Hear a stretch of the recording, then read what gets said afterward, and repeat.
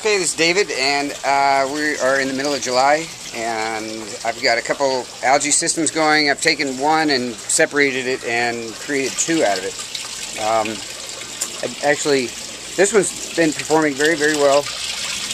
Real nice algae production. I'm doing a little centrifuge on it for comparison, and it's a little bit too little within this is about a 3 cc or 3 cc flask to get a good amount of settling out of the centrifuge, but I got enough to get a visual idea of how much, and I'm going to make a comparison between the two of these systems. Now that I've got the second one set up, I can conduct some side-by-side experiments with adding different elements, and including like some carbohydrate mass, which is basically a balled up bunch of wheat straw and clover, like I did here before. That one has been taken out.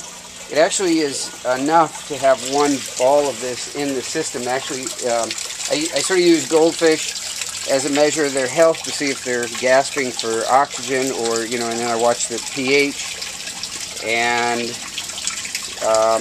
also the temperature and so on and so forth. But the acidity that's coming off of this sometimes can be a little harsh after the first couple days. But nonetheless, it's a carbohydrate. It adds carbon to the water. It makes the algae grow. So we're going to compare the growth of the algae with the ball of grass cuttings and one without, and then I'll probably add some nitrogen to both these systems, and all the other variables will stay identical. The nitrogen will be a urine source of nitrogen, so equally these two will get urea and all the trace elements that go along with that, plus this one will have the mulch. There are some other variables here. The glass at this moment is not set up identical. I'm going to add a bigger piece of screen there. That's a fiberglass screen. Try to get a little bit more water dispersion. This isn't ideal, but it's giving me enough, and they're relatively comparable. There's also not quite as much sunlight on this system as there is on that system. The sun kind of goes along that ridge line. It'll be settling. It'll be getting lower and lower as we get further towards the end of the summer. So that's pretty much it. You can see in the mirror, and these are just black glass.